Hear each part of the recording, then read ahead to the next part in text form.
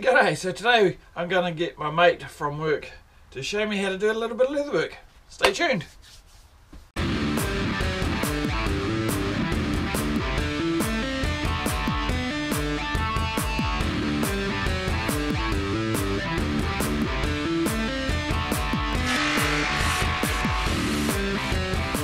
Let's go make something. 16 and a quarter. And a quarter. Oh shit! No, so that makes it 8 inches and an eighth. Yeah, a half of a quartery bit. Yeah. Yeah. Yeah. That's one of them. That's for my American friends that are watching.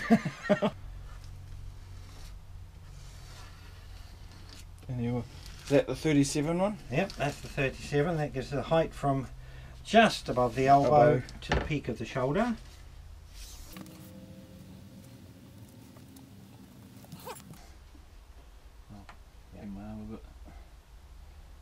Because we can always trim the leather at the top because it's not going to be stitched across the top. Yeah. So what are we looking at? 23. See, he makes plans. I don't. This leather cost, was it 8,000 New Zealand dollars this cost you? 8,000 American at that. Yeah. Right. No, that was a steel piece of leather, bro. Yeah, it certainly was. Was it? That'd be at least half a hide, wouldn't it? Yep, I'd say so. Half a hide for $88, which is like, that's a steal. Yeah, as we don't have any tanneries left in New Zealand, yeah. The leather goes raw from the freezing works, that's the place where they kill cows, to Australia, where it gets turned into leather and then shipped back again.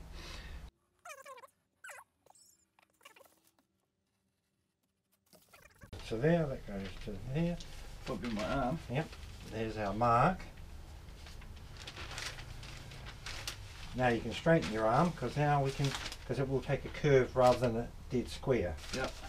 Right, and with your other hand, that's it.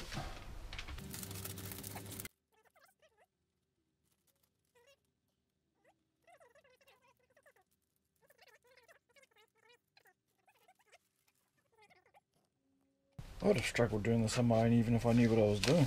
Oh, don't worry, I don't know what I'm doing. I mean, you know what I mean? Yeah. We cut half the pattern. Now you see where those measurements we took upstairs appeared true at the time. If we hacked into the leather, we would have been wasting leather. Wasting leather like you wouldn't believe.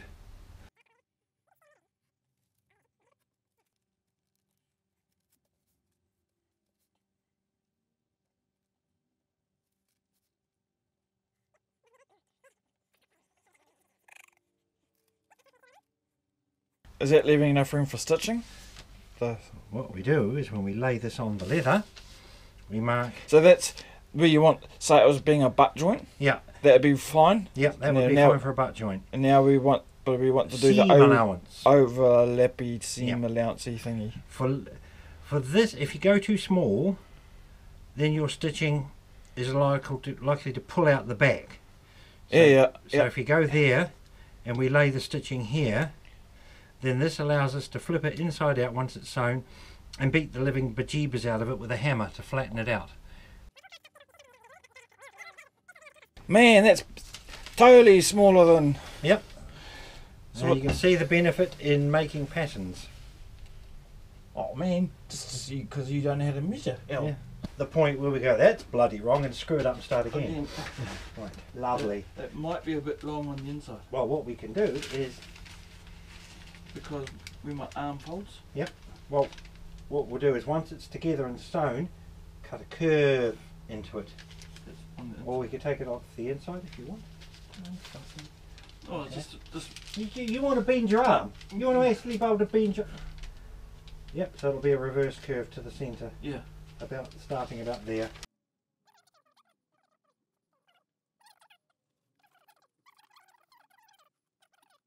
So we carry this line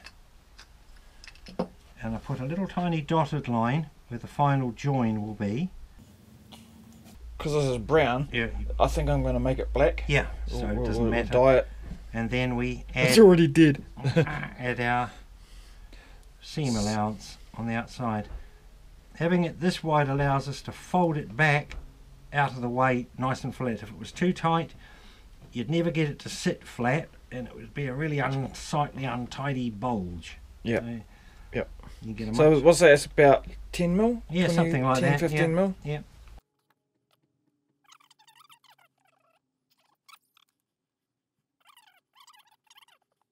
Well, this costume has not got any historical accuracies about it. We are striving to our greatest degree to make sure it doesn't. Yeah.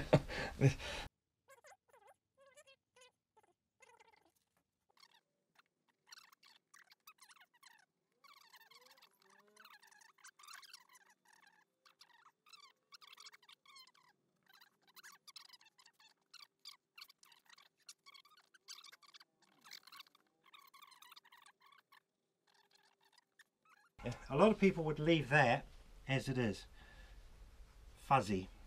Doesn't matter here because that's going to be part of the scene. Up here, no leather worker worth his salt would leave that kind of gunge. It's just amateurish and untidy. Like us. Like us. Shh. Oh, right. What you can do is simply burn the fuzz off the back edge.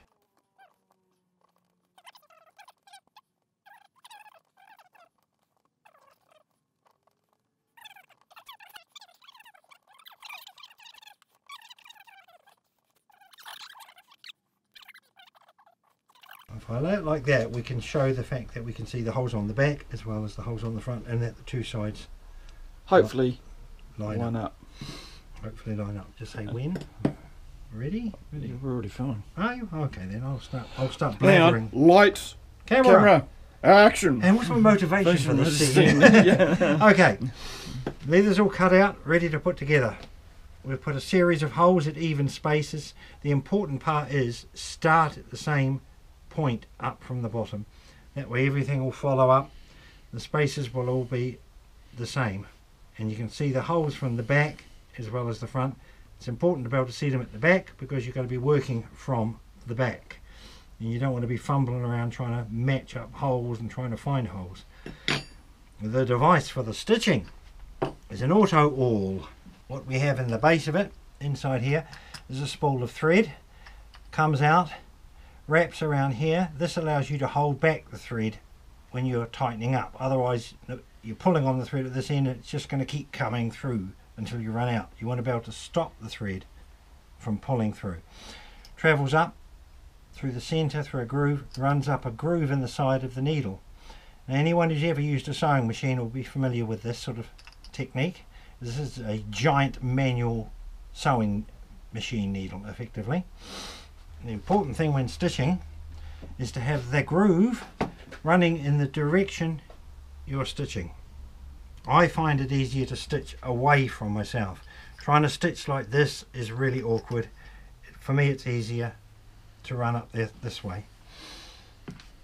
To start, make sure you've got enough sticking out that you've got plenty to grab onto. Find your first hole on this side, go through, find your second hole on your first hole rather on the other side, and you go right through. And you'll notice as you pull back, keeping the groove in the direction you're going in, a loop will develop on the back. The importance of that loop will become apparent when we start stitching. What you do, you pull that through and bring your needle out. Then you pull enough thread through for the whole run of your stitching, plus a bit extra to play with at the end, and also to account for the fact that the thread goes in and out, in and out, in and out, in and out, so the thread you'll actually use will be longer than that distance. And you tie off. And you tie off, so you've got plenty at the end to play with. I might pull a little bit more through. If I was doing the same length over and over and over again, I would very quickly know how much extra I needed. So, here we are. You'll notice this stuff, this is wax. This is waxed linen thread. Don't, if you can find it, use this. Don't use synthetic threads because they will cut the leather eventually. So we pull back, attempt to find the second hole, which I've go through the next one on the other side. And you've still got the thread facing forward. Yep, facing the direction you're running in. Yep. Push it through. Now this is where that loop comes into play. Pull back and there's the loop. That's important. You take the end of your thread that you've pulled through and you go from the underside through. Always go from the same direction. I find going from the underside a lot easier. Grab a good hold of your thread and your leather and pull back. Now you don't want to pull it back so that the thread pops all the way out the other side, and you don't want to leave it sitting on that side. So on this device has this little knob here which you can hold against, and that allows you to tug and tighten off that thread, that stitch, position it nicely bedded inside the leather without just pulling heaps of thread out. As I said, anyone who's ever used a sewing machine will realise that this is exactly the same way a sewing machine works.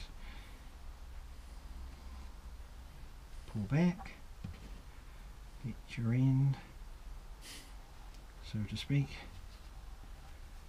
grab, lock off your thread, there we go, get that knot in the middle.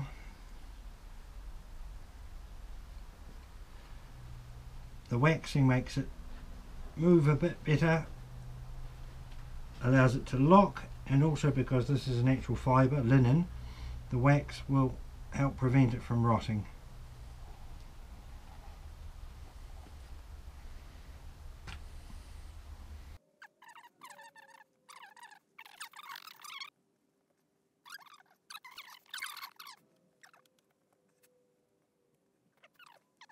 I think I've got it sussed.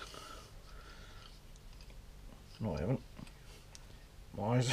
I don't know now. My eyes have gone out of focus. Want to borrow me glasses? So it's making sure that's facing towards where I want to go, down the range, and then line me holes up.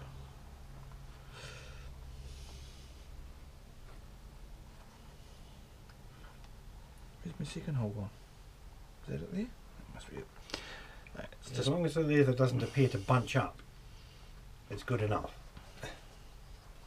Push it all the way through, and then there's me loop. Yep, shit. That's my eyes playing up. Go round, hold on to it, and then, oops.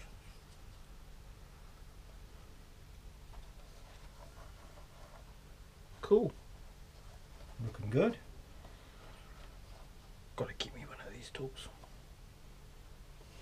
Unfortunately, I don't think they're up to sticking wood together. Yeah. Mind you, give it a try. Have you enough thread? Yeah. Give me a big enough hammer. Yeah. One doozy of a hole punch.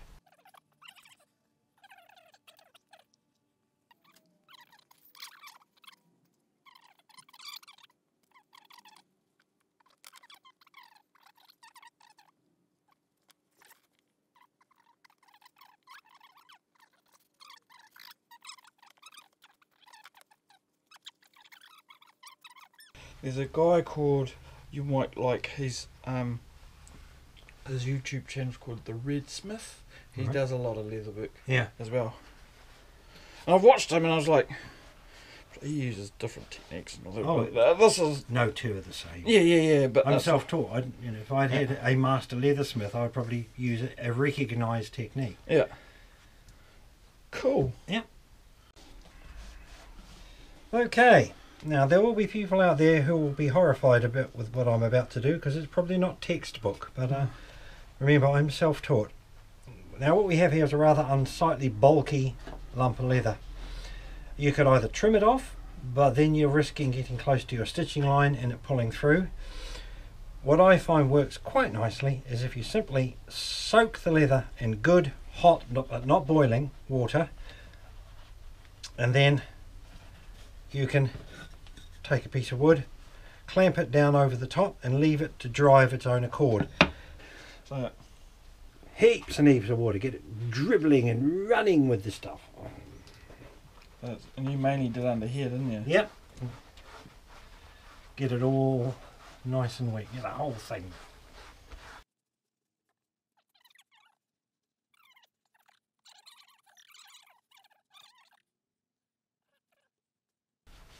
As I said, there will be people out there who've done this a lot longer than I have who will say that's not how to do it. But the results I've achieved have been quite good. This is just another way of doing it. I mean, Yeah. I get sick of people that say that that's not how you do it. Why not? It worked for me. And I give it a bash, do I? Yep.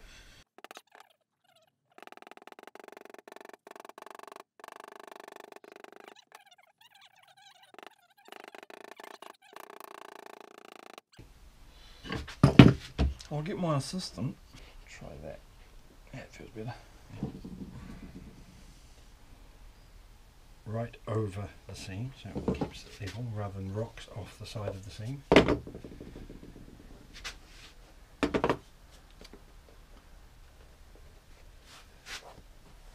I have one. Anyway, Martin, thank you very much for showing me how to do that. That's alright, I got a free feed out of it. And he's paying for it. He's paying. So if we stuff it up, hey, no loss to me. Yeah. No, that's. Well, I've never done it before, so. And it's all down to this little beastie. That little thing there. Yeah. Get one. If you intend to do any leather work, get one of these or something that does the same job. Yeah.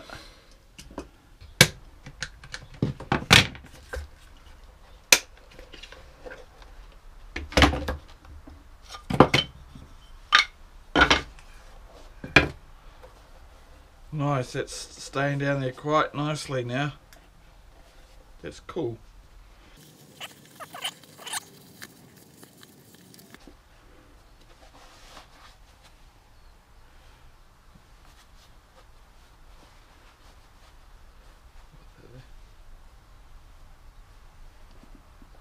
Cool.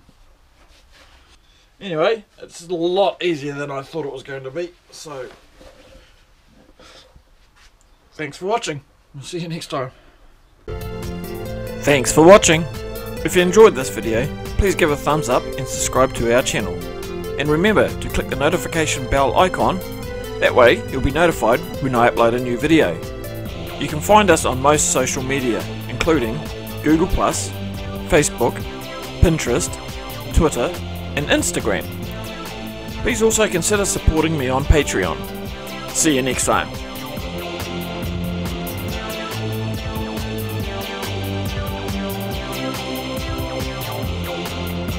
Don't forget to go and make something.